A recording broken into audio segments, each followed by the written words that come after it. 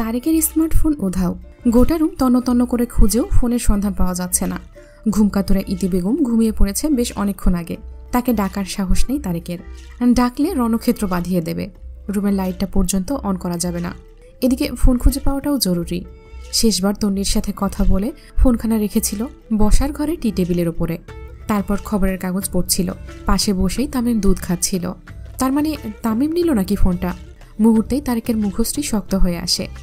ছেলে যদি ফোন নিয়ে থাকে 2-4টা থাপ্পড় বসিয়ে দেবে গালে। গতকালই তামিম ঘোষণা দিয়েছে তার আলাদা রুম প্রয়োজন। বই ব্যাগপত্র গুছিয়ে নিয়ে তার অন্যের রুমে থাকার ইন্টারেস্ট নেই, বড় হয়ে গিয়েছে। এখন থেকেই আলাদা কক্ষ লাগবে। তারেক দাঁতে দাঁত চেপে আর্জি মেনে নিয়েছে। তাছাড়া উপায় আছে? লেজ ছাড়া বাদর তার ছেলে, যেটা বলবে সেটাই। তার কথার বাইরে এক পাও নড়বে না। তারেক অন্ধকারে হাতড়ে রুম হতে বের হয়। ড্রয়িং রুমে আলো জ্বলে। পা টিপে হাজির হয় তামিমের সামনে। দরজা ভেড়ানো, অবশ্য ভিড়িয়ে রাখত না, কিন্তু দরজার ছিটকানি ওপরে। নাগাল পায় না তামিম, এর জন্যই আটকাতে পারেনি। নিঃশব্দে দরজা ঠেলে ভেতরে প্রবেশ করে তারেক। যা ভেবেছিল তাই। তামিম ফোনখানা কানে চেপে ফিস ফিস করে কথা বলছে। জান, আর একটু অপেক্ষা করো। এই তো পিএসসি পাশ করলেই তোমার বাড়িতে প্রপোজাল দেব বিয়ের। ওনারা না মানলে পালিয়ে যাব। তারপর দুজনে ভিক্ষা করে সংসার চালাবো। ও পাশ থেকে কি বলল শোনা গেল না। তার বিপরীতে তামিম পুনরায় বলে উঠল, আহ জানো, আমি বড় হয়ে গেছি। ভিক্ষা করা তেমন কোনো কঠিন কাজ না। বাটি হাতে কলেজের সামনে বসে বলবো, আল্লাহর নামে যে যা পারেন দিয়ে যান। আমার বউ পুয়াতি, তার পেট কাটতে টাকা লাগবে। এসব আমি শিখেছি স্কুলের সামনে যে লোকটা ভিক্ষা করে তার থেকে। 5 দিন ট্রেনিং নিয়েছি। তার জন্য অবশ্য 100 টাকা দিয়েছি তাকে। বিজনেসে ব্যয় করতেই হয়, ব্যয় না করলে। বাকিটা শেষ করতে পারল না তামিম। তার আগেই তারেক ফোনটা নিয়ে নেয়। তামিম হকচকিয়ে ওঠে। বাবার পানে নজর পড়তেই শুকনো ঢোক গিলে মনে মনে আওড়ায়, তামিম আজকে তোকে মেরেই ফেলবে। আর তোর বিয়ে শাদী করার শখ পূরণ হলো না। তবে তামিমকে অবাক করে দিয়ে তারেক মৃদু হাসে। ছেলের পাশে বসে কোলের ওপর বসিয়ে নেয়। আদর করে চুমু খায় কপালে। তারপর ধীর স্বরে বলে, আব্বু আরেকবার দুষ্টুমি করলে তোমাকে হোস্টেলে পাঠিয়ে দেব, ভালো লাগবে? তামিম গোমড়া মুখে তাকিয়ে থাকে বাবার দিকে। কিসের দুষ্টুমি করলো? সে তো ভালোবেসে বিয়ে করতে চাইলো শুধু। বিয়ে করা দুষ্টুমি হলে তো বাংলাদেশটা সিঙ্গেলই থাকতো, তাই না? অন্যদিকে আশিক জিজ্ঞেস করছে, সাথী তুমি খেতে ভালোবাসো? মাথার উপরে ঘুরতে থাকা সিলিং ফ্যানের পানে তাকিয়েছিল সাথী। আশিকের কথা শুনে ফিরে তাকায়। অকপটে জবাব দেয়, ফুচকা ভীষণ পছন্দ আমার। আপনার? আশিক বিড়বিড় করে বলে, তোমার ঠোঁট, কিন্তু খাওয়ার কপাল নেই। ছোট ছোট নয়নে তাকায় সাথী আর বলে, কিছু বললেন? আশিক বলে, আমারও ফুচকা পছন্দ। সাথী বলে, তাহলে চলুন কাল ফুচকা খেয়ে আসি। আশিক বলে, ফুচকা খাওয়ালে আমাকে কি খেতে দেবে? সাথী জিজ্ঞেস করে, কি দেব? আশিক গোমড়া মুখে জবাব দেয়, ফুচকার টক। সাথী হাসতে হাসতে বলে, হ্যাঁ হ্যাঁ দেব। তাহলে পাক্কা আমরা যাচ্ছি? আশিক বলে, পাক্কা। তারপর দুজনেই নীরব। আশিক উসখুস করছে। ঘুম তার আসবেই না। পাশে হালাল বউ রেখে কি ঘুমানো যায়? এটা অসম্ভব। এদিকে বউ কি সুন্দর নাক ডাকছে। আশিক আফসোস করছে, আহারে বাচ্চার জামাই আমি, একটা চুমু তো খেতে বলল না। কত কাল হয়ে গেছে একটা চুমু খাইনি। শেষ খেয়েছিল যখন ইন্টারে পড়তো তখন। সেই সময় একটা মেয়ের সাথে প্রেম ছিল। সেই মেয়েকেই জোর করে ধরে চুমু খেয়েছিল। সেটাই ছিল শেষ। ফজরের আজানের আগ মুহূর্তে তন্নি সময় পায় অর্ণবের নিকট যাওয়ার। সারা রাত 2 চোখের পাতা এক করতে পারেনি। অথই তন্নিকে জাপটে ধরে নিশ্চিন্তে ঘুমিয়েছে। আর আমিনা বেগম কথার ফুলঝুরি খুলে বসেছিলেন। একটার পর একটা কথা বলেই চলছিল। খানিকক্ষণ আগেই কথা বন্ধ করে ঘুমিয়েছে। এখন নাক ডাকার আওয়াজ আসছে। এই সুযোগে চুপি চুপি কক্ষ ছাড়ে তন্নি। প্রথমেই দৌড়ে যায় ছাদে। চিলেকোঠার ঘরে দেখে নেয় সেখানে অর্ণব নেই। তন্নি তো ভেবেছিল তার অপেক্ষায় হয়তো এখানেই ঘুমিয়ে পড়বে। তারপরই চলে যায় অর্ণবের জন্য বরাদ্দকৃত রুমে। সেখানে আশিকের বাবার সাথে ঘুমাতে দেওয়া হয়েছে তাকে। তন্নি ভেবে পায় না কি করে জাগাবে অর্ণবকে, আর কিভাবে এবার রুমে ঢুকবে। পরে যদি আঙ্কেল জেগে যায় তাহলে লজ্জায় মুখ লুকানোর জায়গা থাকবে না। তিনি নিশ্চয় তন্নিকে নির্লজ্জ ভাববে। দরজার সামনে দাঁড়িয়ে পায়চারি করতে থাকে তন্নি। ইতিমধ্যেই কয়েকবার কল দিয়ে ফেলেছে অর্ণবের নাম্বারে, কিন্তু বেহায়া লোকটা কল রিসিভই করছে না। এত রাগ কোথায় পায় লোকটা? মাঝে মধ্যে বিরক্ত লাগে তন্নির। পাষাণ একটা। হঠাৎ নজর পড়ে কিচেনে। সেই আলোতেই স্পষ্ট দেখা যাচ্ছে আশিকের বাবা রান্না করছে। ঠোঁটের কোণে হাসি ফুটে ওঠে তন্নির। চটজলদি রুমে ঢুকে দরজা বন্ধ করে ফেলে। আর খুলবেই না। কেউ এসে ডাকলেও খুলবে না। ভাববে কিছু, তাতে কি? অর্ণব উপুড় হয়ে শুয়ে ঘুমাচ্ছে। কোমর অবধি কম্বল টানা, খালি গায়ে, ফর্সা পিঠখানা সবুজ রঙের ড্রিম লাইটের আলোয় ঝলমল করছে যেন। তন্নি গিয়ে চটজলদি শুয়ে পড়ে খাটের উপর অর্ণবের পাশে। তারপর পিঠে হাত বোলায়। সারা পিঠময় তন্নির হাতের বিচরণ। পরপরই মাথায় রাখে। ঝাঁকড়া চুলের ভাঁজে ডুবিয়ে দেয় হাত। ধীর গতিতে টেনে দিতে থাকে চুল। অর্ণব বোধহয় আরাম পেল। নড়ে চড়ে তন্নির দিকে ঘুরে আবার ঘুমিয়ে পড়ে। মৃদু হাসে তন্নি। আধা শোয়া হয়ে বসে। চুমু খায় অর্ণবের কপালে। এই প্রথমবার স্বেচ্ছায় চুমু খেল। ইস, কি যে লজ্জাজনক ব্যাপার। তন্নি বিড়বিড় করে বলে ওঠে, আমি আপনাকে ভীষণ ভালোবাসি, ভীষণ। মুহূর্তে চোখ খুলে অর্ণব। 2 হাতে জাপটে জড়িয়ে ধরে। তন্নি চমকায়, বড় বড় নয়নে তাকায়। অর্ণব গলায় মুখ গুজে। কেঁপে ওঠে তন্নির সর্বাঙ্গ। কাপা স্বরে বলে, ঘুমাননি? অর্ণব ঘুম ঘুম কণ্ঠে জবাব দেয়, তোমার চুমুতে ঘুম ভেঙে গেছে। এখন ঘুমাবো, চুপচাপ থাকো তো। ট্রেনের লাইনের পাশেই আশিকদের বাড়িটা অবস্থিত। নিরিবিলি পরিবেশ। পাখির কিচিরমিচির শব্দ ছাড়া আর কোনো শব্দ শোনা যায় না। মাঝে মধ্যে তীব্র ট্রেনের আওয়াজ ভেসে আসে। এই যা, তন্নির ঘুম ভেঙে গেছে কিছু মুহূর্ত আগেই। ভেঙে গেছে বলতে ঘুমাতেই পারেনি তন্নি। সবে একটু ঘুম ধরা দিচ্ছিল চোখের পাতায়, তখনই অর্ণব মুখ গুজে দেয় তন্নির গলায়। সদ্য নেমে আসা ঘুম মুহূর্তেই পালিয়ে যায়। রেখে যায় অসহায় তন্নিকে। গত 4 বছর যাবৎ তন্নি ইমাজিন করে আসছে এমন একটা সকালের, যে সকালটা শুরু হবে অর্ণবের মুখদর্শন করে। গভীর রজনীতে ভেবেছে কেমন হবে অর্ণবের পাশে ঘুমালে, গায়ে হাত পা তুলে দিলে, বা একটু কাছে গেলে, অর্ণবের তীব্র ভালোবাসায় ডুবে গেলেই বা কেমন লাগবে। বলিউড হিরোদের মতো নিজের স্বামীকে নির্লজ্জের মতো কাছে পেতে যাওয়াটা কি অপরাধ? অবশ্যই অপরাধ, কেননা তাদের সম্পর্কটা স্বাভাবিক নয়। মাঝে মাঝে তন্নির মনে হয় সব কিছুর ঊর্ধ্বে গিয়ে এই মানুষটাকে আপন করে নিতে। আবার মাঝে মধ্যে মনে হয় থাক না দূরে। অর্ণব আবার নড়ে চড়ে ওঠে। কাঁধ হতে তন্নির আঁচল নামিয়ে দেয়। চমকায় তন্নি। সাহেব চোখ বন্ধ করে আছে, যেন এখনো ঘুম ভাঙেনি।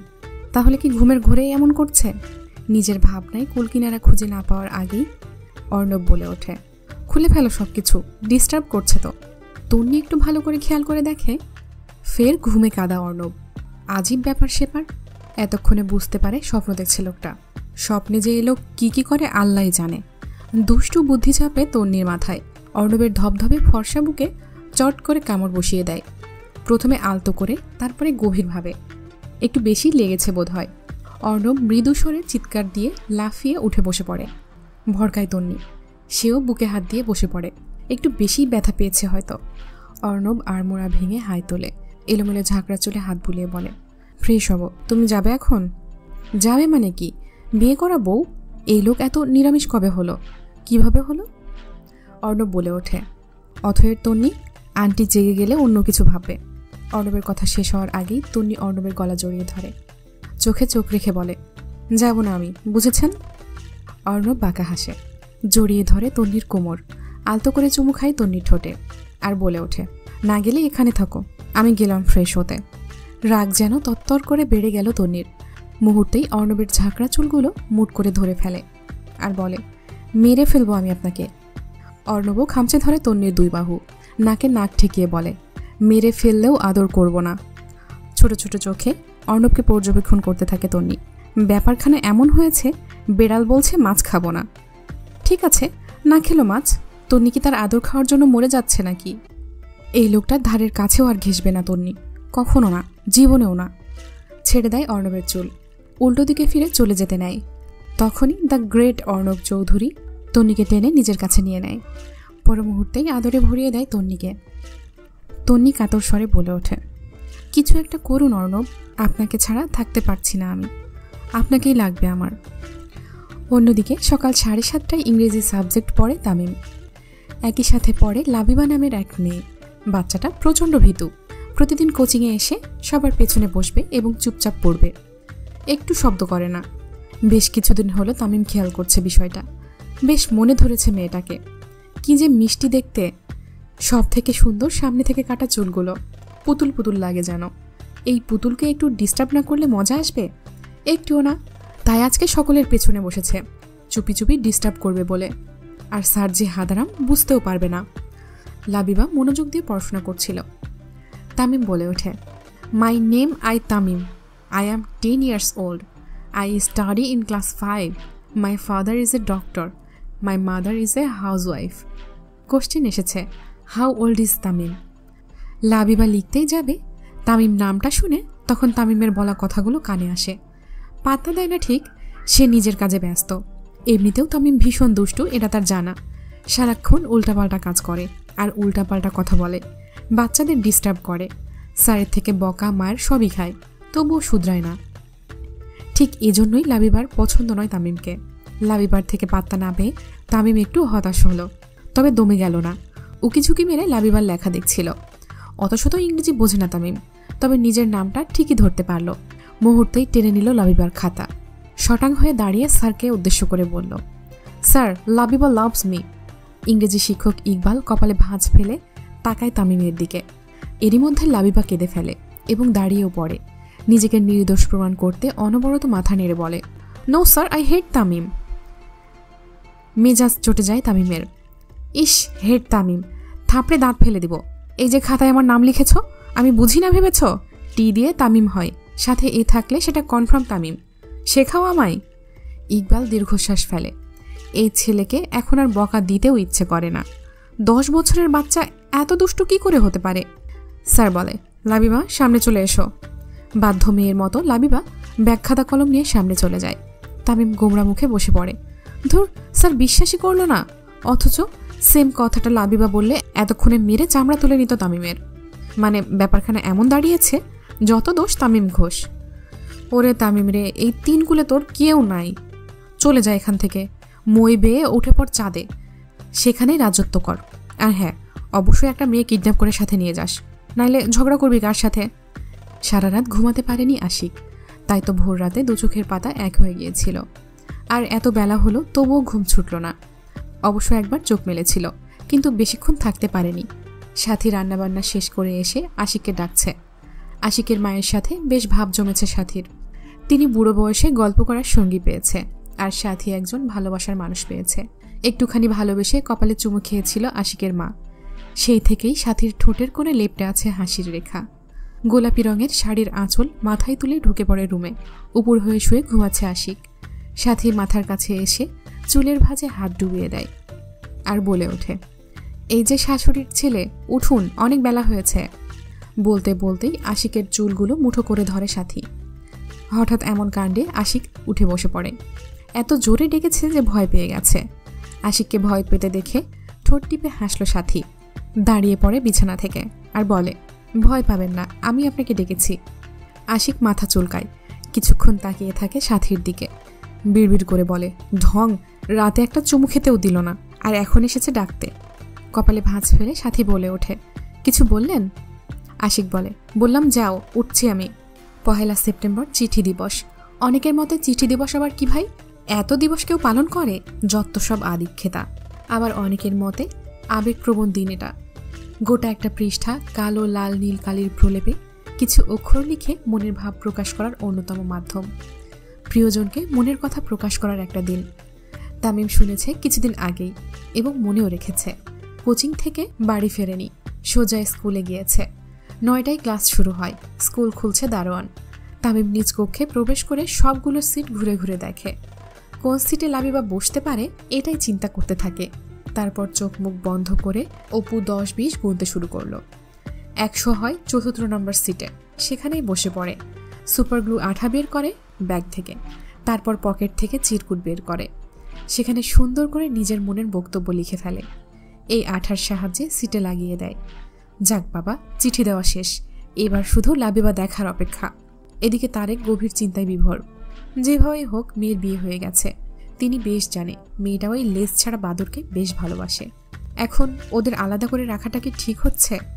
যে বেহায়া ছেলে, কবে জানি রাত দুপুরে পুলিশ নিয়ে হাজির হয়ে বলবে, দেখুন স্যার, এই উকিল আমার বউকে আটকে রেখেছে, কাছে যেতে দিচ্ছে না, কেস ফাইল করুন উনার নামে। মান সম্মান তখন তারেকের তাল গাছে উঠবে। তার থেকে ভালো বসে কথা বলে সবটা ঠিকঠাক করে নেওয়া। কিন্তু কথাটা বলবে কার সাথে? আনোয়ারের নম্বর তো নেই তার কাছে। ওই লেজ ছাড়া বাদরের কাছে নাম্বার চাইলে 1000টা কথা বলবে, মেজাজ গরম করে দেবে তারেকের। তাছাড়া আর কার কাছে নাম্বার চাওয়া যায়? ইজি চেয়ারে দুলতে দুলতে চোখ বন্ধ করে ভাবছে। ইতি বেগম পাশে এসে দাঁড়িয়েছে বেশ কিছুক্ষণ হলো। সেদিকে খেয়াল নেই তারেকের। আর ইতি বেগমও ডাকার সাহস পাচ্ছে না।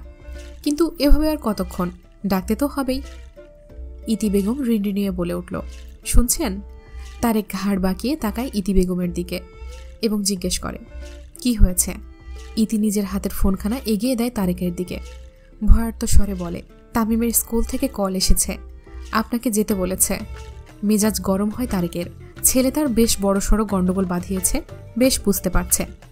আজ ওই ছেলের লেজ কাটবে, তবেই তারেক ভাত খাবে। মনে মনে প্রতিজ্ঞা করে ফোনখানা পুড়ে হনহনিয়ে বেরিয়ে যায়। ইতি বেগম মনে মনে দোয়া করে তার ছেলের জন্য। টিচার্স রুমের এক কোনায় দাঁড়িয়ে আছে তামিম, তার পাশে দাঁড়িয়ে আছে তারেক। হেডমাস্টার আজিজুল বাবা ছেলেকে এক পলক দেখে নেয়, একখানা চিরকুট এগিয়ে দেয় তারেকের দিকে।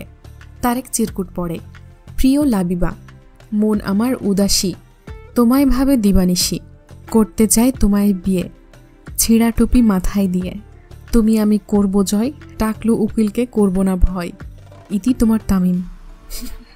হাতের মুঠোয় চিরকুটখানা মুচড়ে ফেলে তারেক। আজিজুল হতাশার স্বরে বলে, আপনার ছেলে ক্লাসের। বাকিটা শেষ করার আগেই তামিম বলে ওঠে, মুরব্বি মুরব্বি, সমালোচনা করা কিন্তু পাপ। আপনি গুরুজন, আমার নামে সমালোচনা করে নিজের পাপ বাড়াবেন না প্লিজ, আমি মেনে নিতে পারবো না। তারেক হতাশার নিঃশ্বাস ফেলে ভয়ঙ্কর নয়নে তাকায় তামিমের দিকে। সাথে সাথেই তামিম তারেকের পায়ের কাছে বসে পড়ে। প্লিজ আমায় ক্ষমা করে দাও বাবা, তোমার চুলের কসম, আমি আর দুষ্টুমি করব না। রাতের রান্না হয়নি বাড়িতে। ভয়ঙ্কর রেগে আছে তারেক। তামিমকে ইচ্ছে মতো পিটিয়েছে তারেক। মারের ঠেলায় জ্বর চলে এসেছে তামিমের। সেই দুঃখে ইতি বেগম রান্না করেনি, তো নিয়ে এসেছে বিকেলে। ভাইয়ের জ্বর দেখে তারও রান্না করতে মন সায় দিল না। তারেক উঠোনে বসে আছে। ছেলের জন্য মন পুড়ছে তার, কিন্তু কিছু বলবে না বা ছেলের কাছেও যাবে না। এত দুষ্টু ছেলে। লোহার গেটে উকি দিচ্ছে রিদি নামের মেয়েটা। তারেক ঢের জানে তামিমের সাথে কথা বলার জন্যই মেয়েটা উকি দিচ্ছে। এদের বয়স কত? এখনো দাঁত পড়ে দাঁত উঠল না। তারেকের এত সব ভাবনার মাঝেই একটা বড় সড়ো গাড়ি এসে থামে গেটের সামনে। রিদি দৌড়ে পালায়। তারেক উৎসুক দৃষ্টিতে তাকায়, কে আসলো এখন? গাড়ি থেকে একে একে বেরিয়ে আসে অর্ণব, অথৈ, আর্থি, আনোয়ার এবং আশা বেগম। মনে মনে বেশ খুশি হয় তারেক, তবে মুখটা গম্ভীর রেখে এগিয়ে যায়। আনোয়ার এবং আশার সাথে কথা বলে। অর্ণব প্যান্টের পকেটে হাত পুরে শীষ বাজাতে বাজাতে চলে যায় তন্নির রুমের দিকে। অথৈ এবং আর্থিও অর্ণবের পেছনে যায়। ইতি বেগম যেন মাঝ সমুদ্রে পড়ে গেল। মেয়ের শ্বশুরবাড়ির লোকজন প্রথমবার বাড়িতে আসলো, অথচ তাদের খেতে দেওয়ার মতো কিছুই নেই। চট জলদি ফ্রিজ থেকে গরুর মাংস নামিয়ে ফেলে, পেঁয়াজ মরিচ কাটতে শুরু করে। তারেক, আনোয়ার এবং আশা বেগম বসেছে শোবার ঘরে। আশা বেগম বলে ওঠে, ভাই, ছেলে মেয়ে দুজন দুজনকে পছন্দ করে, এত রাগ অভিমান পুষে রেখে ছেলে মেয়ে দুটোকে কষ্ট দিবেন ভাই? আশা বেগমের কথা শুনে তারেক বলে, আমিও সেটাই ভেবেছি, তবে এই মুহূর্তে আমি আমার মেয়ে তুলে দেব না, অনার্স শেষ করুক তারপর ভাববো। আশা বেগম যেন হতাশ হলো। আরও 4 বছর অপেক্ষা করতে হবে? শ্বশুরবাড়ি গিয়ে কি লেখাপড়া করা যায় না? তবে এই কথা তারেকের সামনে বলতে পারল না, বললে আবার বেঁকে বসবে। ছেলের মুখের দিকে চেয়ে এখন চুপ থাকাই ভালো। আনোয়ার কিছু একটা ভেবে তারপর বলে, ঠিক আছে, আপনি যেটা বলবেন সেটাই হবে, তবে বড় মেয়ের বিয়ে, সেখানে যাবে না তন্নি? তারেক বলে ওঠে, বিয়েতে নিশ্চয়ই আমাদের ইনভাইট করবেন, আমাদের সাথে গিয়ে দাওয়াত খেয়ে আসবে ও। আশা বেগম উত্তেজিত হয়ে বলে ওঠে, এটা হয় না ভাই, অথই এটা মানবে? বান্ধবীকে ছাড়া বোনের বিয়ে? অন্তত বিয়ের কয়েকটা দিন আমাদের বাড়িতে থাকুক। আমোদ করতে গিয়েও পারলেন না তারেক, সম্মতি দিয়ে দেয়। তন্নি আর অথই ইতি বেগমের সাথে রান্না করছে। অথই শুধু বসে বসে সবকিছু ধুয়ে দিচ্ছে, তন্নি কেটে কুটে দিচ্ছে, আর ইতি বেগম চুলাই দিচ্ছে। অর্ণব আর আর্থি তামিমের নালিশ শুনছে। স্কুলে কিভাবে সিটে চিঠি রেখেছিল, লাবিবা কিভাবে চিঠি দেখে কেঁদেছিল। লাবিবার কান্না থামাতে তামিম টুস করে লাবিবার গালে একটা চুমু দিয়েছিল। হেড স্যারের কাছে বিচার দিয়েছিল, স্যার তারেককে সব বলে দিয়েছে, তারপর তারেক পিটিয়েছে। সব শুনে আর্থি হো হো করে হেসে ওঠে। অর্ণব তামিমকে সান্ত্বনা দিয়ে বলে, থাক, দুঃখ পেও না, একদিন দেখবে লাবিবা তোমার প্রেমে পাগল হয়ে যাবে। তামিম আহত স্বরে বলল, আর জীবনেও প্রেম টেম নিয়ে ভাববো না গো ভাই, এবার শুধু লেখাপড়া করব।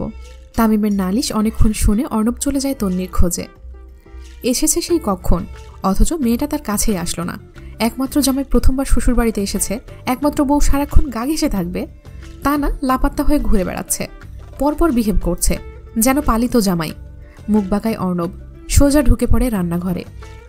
2 ঘন্টায় পুরো 12টা আইটেম রান্না করে ফেলেছে তন্নি এবং তন্নির মা।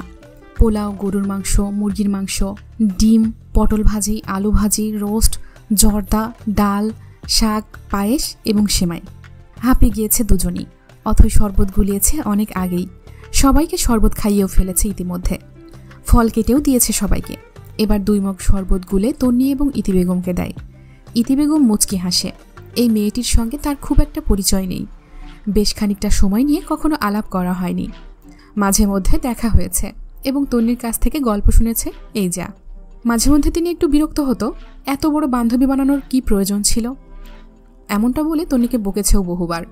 তন্নি তখন ছলছল নয়নে মায়ের পানে তাকিয়ে থাকত। প্রতিবাদ করার মতো সাহস কোনো কালেই ছিল না তন্নির। এক ধমক দিলেই সে কুপকাত। নাকের জলে চোখের জলে এক করে ফেলবে। আজকে অথয়ের এইরূপ ব্যবহারে মুগ্ধ হয় ইতি বেগম। মাথায় হাত বুলিয়ে দোয়া করে দেয়। মনে মনে বলে, তন্নি ভুল মানুষের সাথে বন্ধুত্ব করেনি।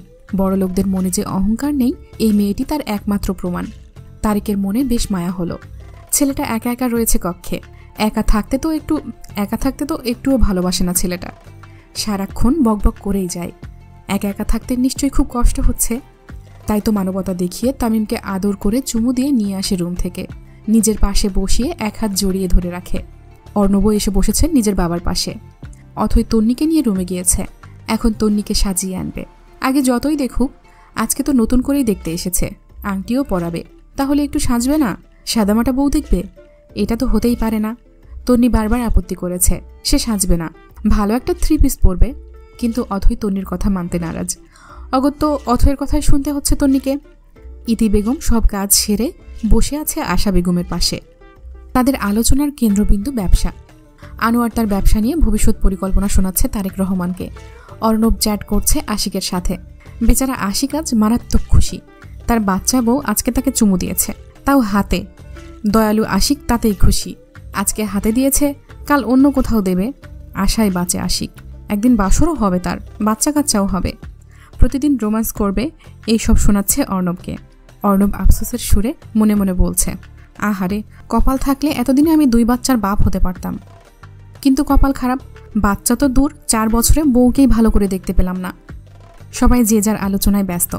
তখন অথই তন্নিকে নিয়ে আসে। পেঁয়াজ কালার শাড়ি, হালকা সাজে ভীষণ সুন্দর লাগছে তন্নিকে। অর্ণব হা করে তাকিয়ে থাকে কিছুক্ষণ।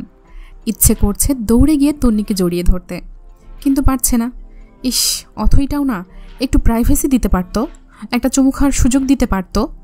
বোন নামের কলঙ্ক সে। আশা বেগম তন্নিকে দেখে কয়েকবার মাশাল্লাহ বলে ওঠে। হাত ধরে নিজের পাশে এনে বসায়। নিজের পার্স থেকে স্বর্ণের চেন বের করে পরিয়ে দেয় তন্নির গলায়।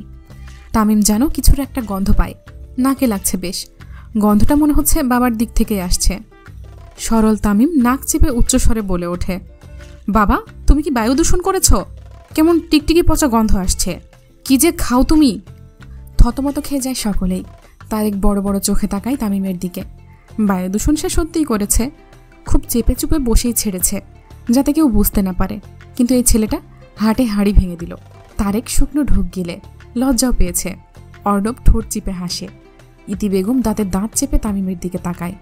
বজ্জাত ছেলে কোথাকার। আনোয়ার পরিস্থিতি স্বাভাবিক করতে বলে, আপা, খেতে দেবেন না? খিদে পেয়েছে। লজ্জা পায় ইতি বেগম। সম্মতি জানিয়ে সবাইকে নিয়ে যায় ডাইনিং টেবিলে। তন্নি যাওয়ার জন্য দাঁড়িয়ে পড়ে। তখনই অর্ণব শাড়ির আঁচল টেনে ধরে তন্নির। তামিমও ব্যাপারটা খেয়াল করে এবং ফট করে বলে ওঠে, বস, তুমি আপুর আঁচল টেনে ধরেছ কেন? চুমু খেতে চাও? সকলের পা থমকে যায়। অর্ণব চট জলদি ছেড়ে দেয় তন্নির আঁচল। মাথা চুলকে এদিক ওদিক দৃষ্টি ফেরাতে থাকে। তন্নি চোখ মুখ খিচে বন্ধ করে ফেলে। তারেক চোখ পাকিয়ে বলে, এসব কি ধরনের কথা তামিম? তামিম বলে, ভালো কথাই তো বললাম বাবা। সেই দিন স্কুলে যাওয়ার সময় লাবিবাদের জানালায় উকি দিয়েছিলাম। দেখলাম লাবিবার বাবা লাবিবার মায়ের আঁচল টেনে ধরে চুমু খেলো। তো আমিও ভাবলাম ভাইয়াও বোধহয় তাই করবে। অথই মিটমিটি হাসে। ভারী বিচ্ছু ছেলে। তারেক বড় বড় পা ফেলে তামিমের দিকে এগিয়ে আসতে নেয়। তামিম দৌড়ে আনোয়ারের পায়ের মাঝখান দিয়ে চলে যায়।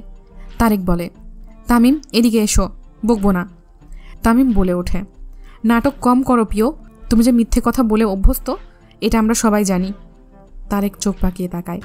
দাঁতে দাঁত চেপে ধমকে কিছু বলবে তার আগেই অর্ণব বলে ওঠে, স্যার প্লিজ, উত্তেজিত হবেন না। খিলখিল করে হেসে ওঠে সকলেই। তারেক হতাশার নিঃশ্বাস ফেলে। মনে মনে বিড়বিড় করে বলে, এতদিন এক পাগলের সাথে বসবাস ছিল, এখন আরেকটা পাগল যুক্ত হলো। খাবার টেবিলে সবাই খাচ্ছে এবং গল্প করছে। অর্ণব আর তন্নিকে পাশাপাশি বসিয়েছে অথই। তামিম বসেছে অথইয়ের পাশে। তামিমের মুখ থামছেই না। লাবিবা এটা করেছে, লাবিবা ওটা করেছে, লাবিবাকে চিঠি দিয়েছি, হাবি জাবি অনেক গল্প তার। অথই একটুও বিরক্ত হচ্ছে না, বরং মনোযোগ দিয়ে শুনছে। অর্ণব এক মনে খেয়ে চলেছে, তন্নির দিকে একবারও তাকাচ্ছে না। তাকাতে যে ইচ্ছে করছে না বিষয়টা এমন না, কিন্তু তাকালেই যদি তামিম আবার লাভ দিয়ে বলে ওঠে, ভাইয়া তুমি আপুর দিকে তাকালে কেন, চুমু খেতে চাচ্ছ? মান সম্মান এমনিতেই কম, বাকি যেটুকু আছে সেটুকু ধুলোয় মিশিয়ে যাবে। থাক বাবা, তাকানোর দরকার নেই, এমনিতেই ভালো। তন্নি বেশ কয়েকবার আর চোখে তাকিয়েছে অর্ণবের দিকে। খাওয়া দাওয়া শেষ করে অথই তন্নিকে তন্নির রুমে নিয়ে যায়। তার মনোভাব এবার অর্ণবকেও পাঠাবে এখানে এবং দুজনকে একটু প্রাইভেসি দেবে। তন্নিকে বসিয়ে রেখে চলে যায় অর্ণবকে ডাকতে। তন্নি আয়নার সামনে গিয়ে দাঁড়ায়। তারেক এবং আনোয়ার গিয়েছে একটু হাঁটতে। খাওয়া দাওয়ার পর একটু হাঁটাহাঁটি করা তারেকের ছোটবেলার অভ্যাস। তাকে সঙ্গ দিতেই আনোয়ার বেরিয়েছে। আশা বেগম এবং ইতি বেগম গল্প করছে। তামিম আর অর্ণব ফোন দেখছে। অথই অর্ণবের সামনে দাঁড়িয়ে তাকে ইশারায় যেতে বলে। অর্ণব শুকনো ঢোক গিলে এক পলক তাকায় তামিমের দিকে, তারপর বলে ওঠে, না বাবা, আমি গেলাম আর এই বিচ্ছুটা লুকিয়ে সব দেখে নিল, তারপর সেটা ঢাক ঢোল পিটিয়ে সবাইকে জানিয়ে দেয়, তখন লজ্জায় আমি মূর্ছা যাব। থাক বাবা, দরকার নেই প্রাইভেসির। অথই টিটকারি করে হেসে ওঠে। তামিম ভ্রু কুচকে বলে, আমায় কিছু বললে? অর্ণব একটু হাসার চেষ্টা করে বলে, না না, আমার ঘাড়ে কয়টা মাথা যে তোমায় কিছু বলবো।